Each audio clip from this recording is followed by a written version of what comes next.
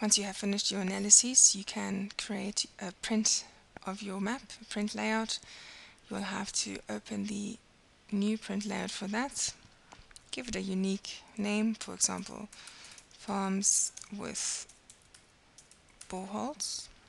And this is the view that you'll use to create a print layout.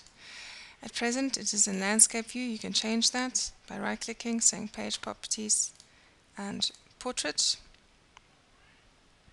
There's my layout. And then you can add your elements, for example. You can add your map, what you were working on in the previous view.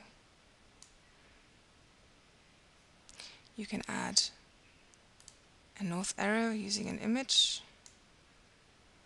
You'll have to go through search directories and select the area you'd like to have. For example, there's my north arrow. You can add a scale bar, which you can set to be in feet, and it will change as well while you do that. So your scale bar can be in feet. I'll keep it in kilometers. For this instance, you can add a legend as well. Simply draw it in and have all the properties that you'd like that you have in other GIS. For example, you can have multiple columns. Say columns, and your view will change.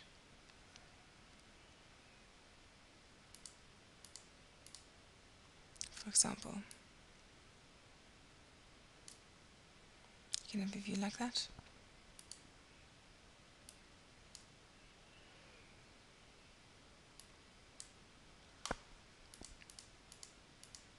However you wish it to look like.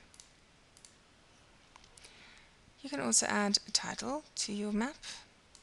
For example, you want to add some text, add item, and you can add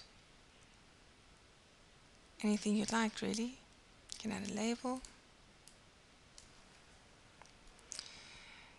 Farms with boreholes, select the main properties there.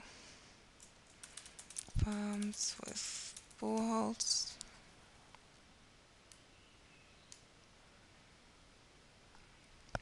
You can change the font,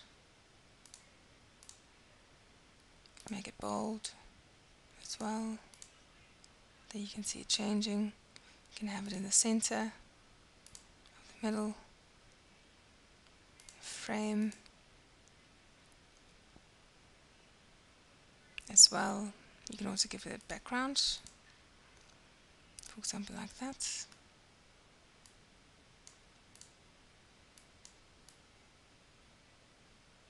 You can center it like that.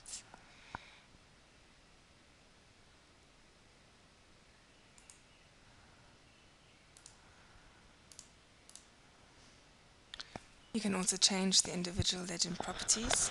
You can do that by ticking off the Auto Update option.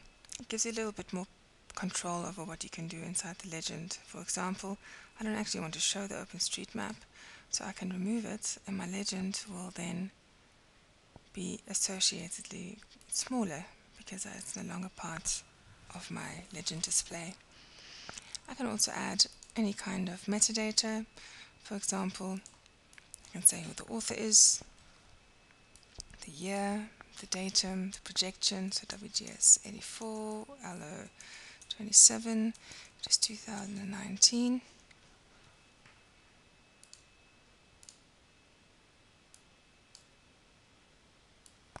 And you include that in your map.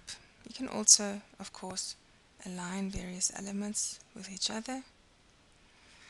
So you can distribute them along the centers, you can align them along the center, you can align the individual map elements on the right, on the left, depending on how you want it. When you're happy with your map, if it looks more or less how you'd like it to look, you will then export it. You can export it as an image or as an SVG or also as a PDF. In this example, we'll just simply export it as a JPEG and say save.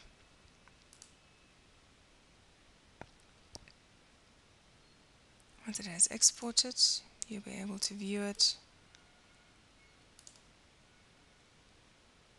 in your map, in your Windows Explorer, and that will be it. Just waiting now for the image to draw, and there we are, a very basic map of your project that you have just completed.